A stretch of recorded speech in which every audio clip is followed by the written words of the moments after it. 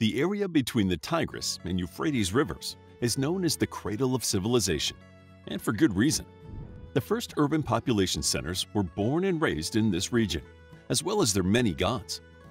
The Middle East has a long history of inspiring civilizations around the globe. The cradle bears the name of Mesopotamia, the land between the rivers. Over the years, Mesopotamia was home to several cultures: Persians, Syrians, Assyrians, Amorites, Elamites, Babylonians, Hittites, and Hurrians. Still, one culture had to be the first. In the case of Mesopotamia, the one culture that preceded all these civilizations is also thought to precede all the global urban cultures to have existed. This is the ancient Sumerian culture. The Sumerian culture stands atop all the contributions to world history, for it was here that life as we know it was born. While vastly different from the life we witness today, it was uniquely different from the eras before it. In purely practical terms, human life has never changed in such a radical manner.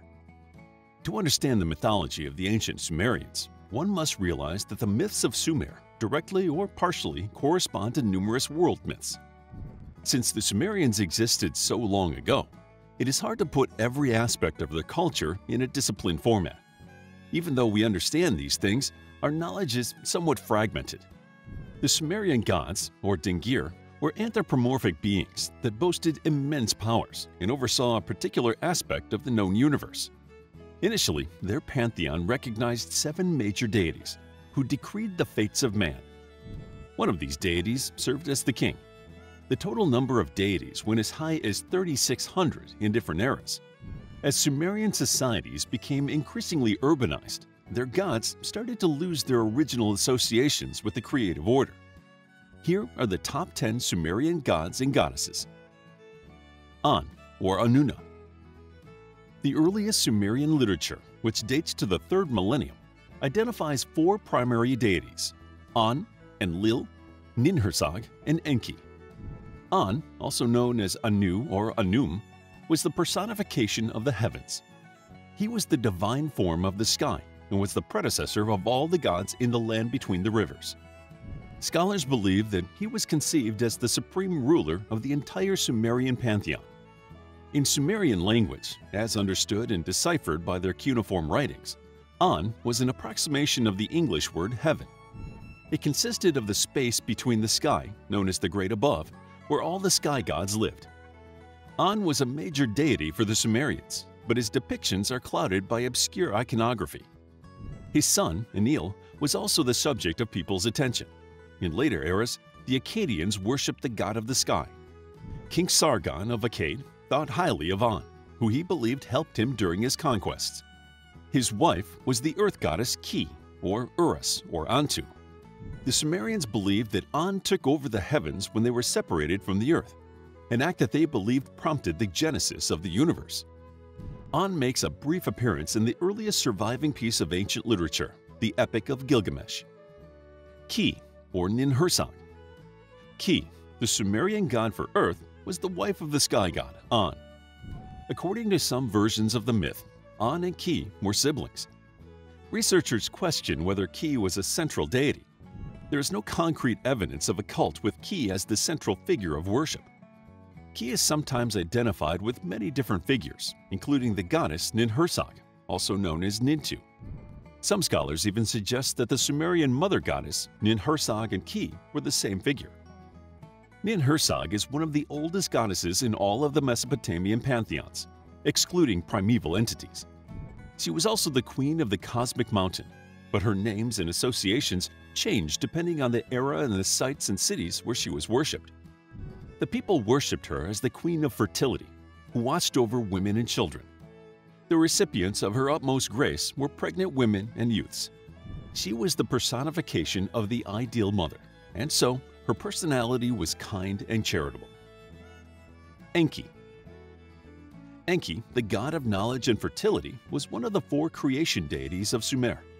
Since the Sumerians had access to the Tigris and Euphrates rivers, they incorporated them into their mythology, just like the ancient Egyptians would mythologize the Nile a few centuries later.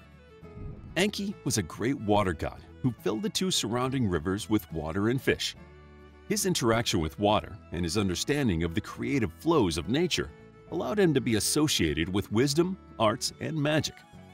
He was tasked with supplying knowledge and understanding to the man on the throne. He was the patron deity of the city of Eridu, an ancient Sumerian site found southwest of their city of Ur. The depictions of Enki portray him with a long beard, either seated or swimming alongside fishes. Enlil, who organized the larger plans, tasked Enki with the creation of things. Enki put his heart and soul into every aspect of his designs and creations. Enlil. O Enlil, living in the dark void. When Enlil found himself in the black veil of the sky, he asked the moon god, Nana, and the sun god, Utu, to brighten up the scene. He was a supreme deity, responsible for planning the rudimentary principles around which everything in the universe was later designed. He was the king of the foreign lands, which meant that distributing land to the nobles fell under his purview. Some myths ascribe him a violent and destructive persona and called him a raging storm.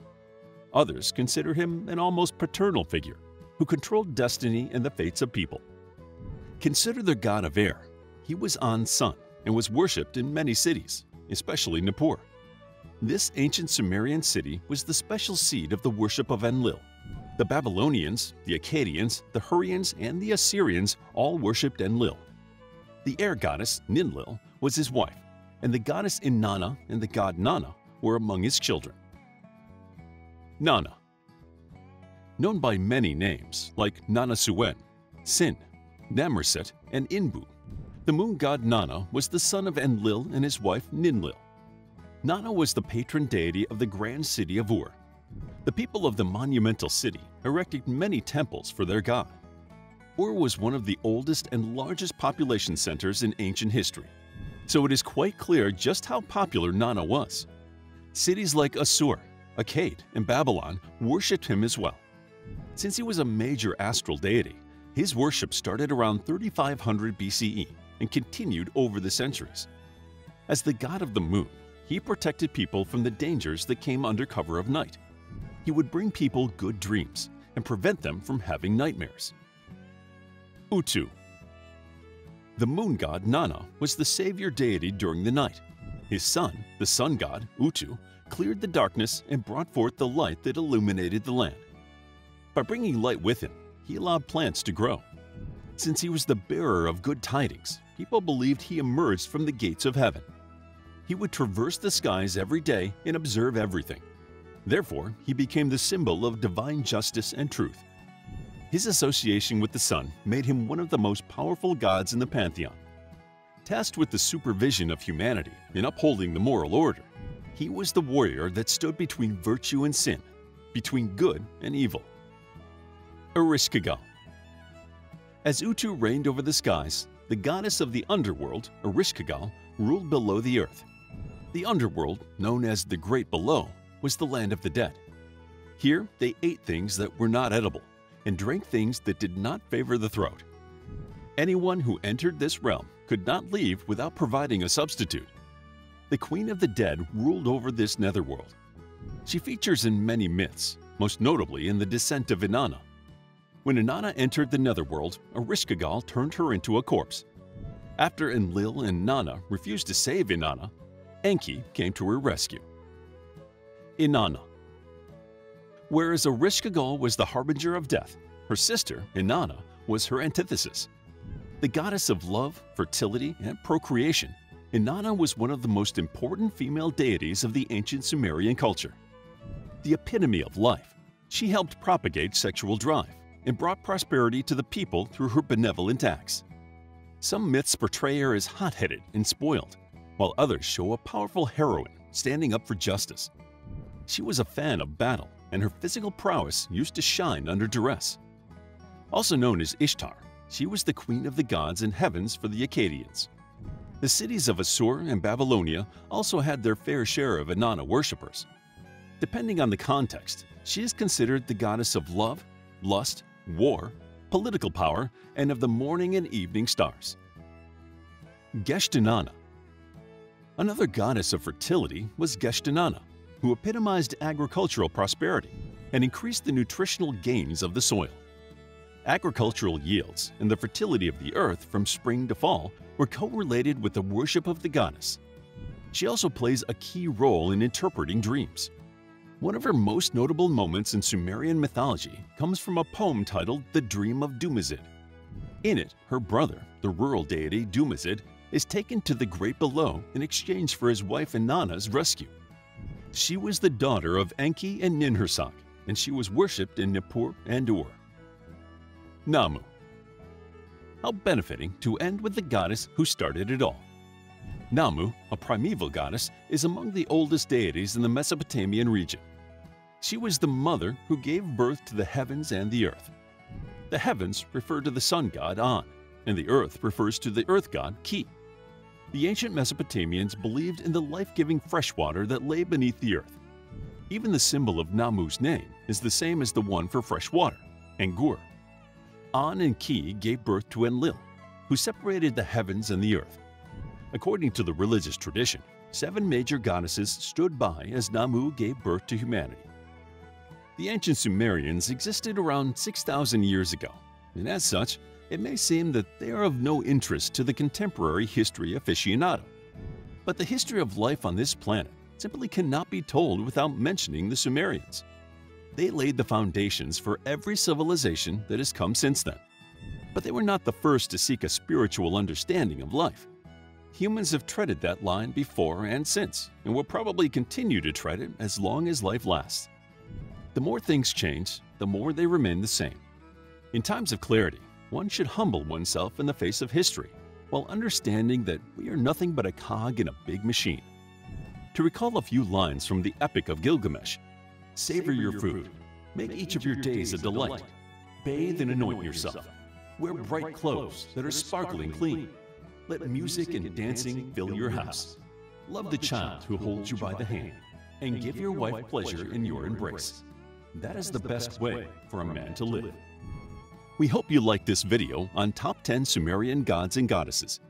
If you would like to learn more, check out our book, Sumerians, a captivating guide to ancient Sumerian history, Sumerian mythology, and the Mesopotamian empire of the Sumer civilization.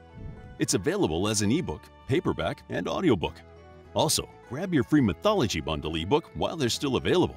All links are in the description. If you enjoyed the video, please hit the like button and subscribe for more videos like this.